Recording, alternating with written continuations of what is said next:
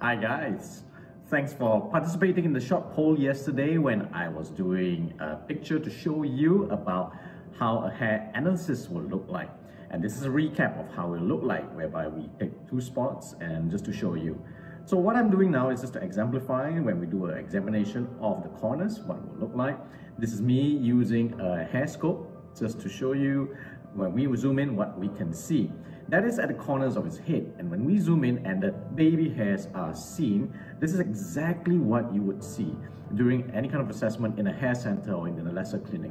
So what you will see in the next picture coming up, the tiny hairs that surrounds the area, not the thick ones but the tiny ones, people usually call it baby hairs, and that's on the corners of your head. Now just to show you what happens when I take the same scope, same settings, and put it onto the arm, you would see the individual hairs are much thicker than what it is. So as you can see, when we compare it side by side, you have your baby hairs on the head and you've got the hairs on your arms, and they are they are different.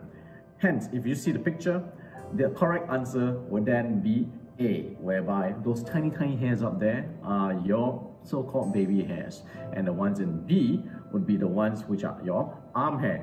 And we know if you do treatment on your arm, you're not going to get a ponytail here anyway. So there you go.